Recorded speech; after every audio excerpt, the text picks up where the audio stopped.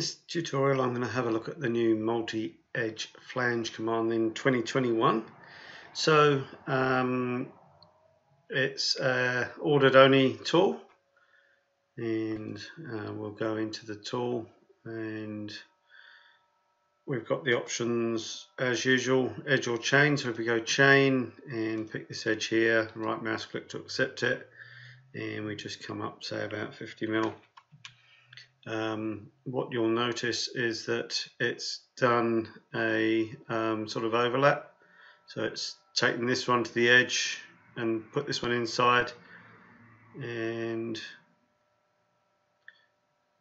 this one goes right to the end, but over here it's cut short, so this one goes to the length as well.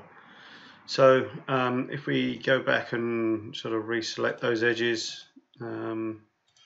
we can actually define how we want to go. So if we pick this one followed by this one and then the end pieces, you'll see that what we end up with is something that gives you the edge inside here, and this one's inside as well. So you sort of can control how that is built, and I'll actually go back and change this to bend outside, and I just want to have this on the inside so that when I come in and do the next multi-edge one, I'm going to go through and pick on the inside edges.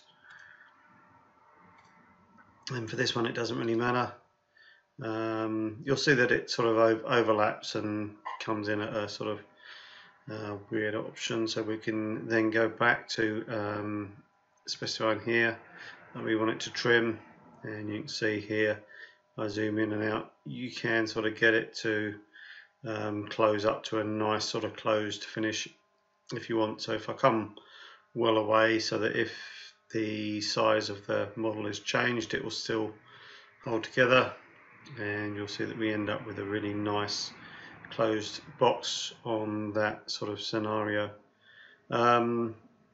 Also, you sort of may have seen this one.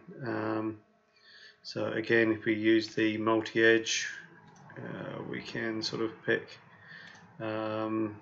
edges. They don't need to be sort of connected or whatever in any way.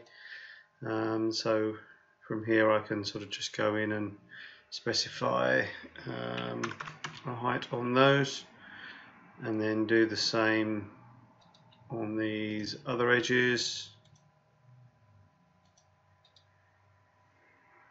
and we can take them up to say 50 mil this time.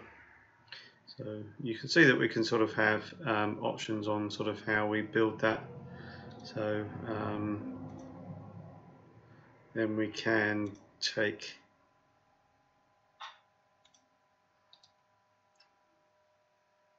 got the wrong edge, let's go back.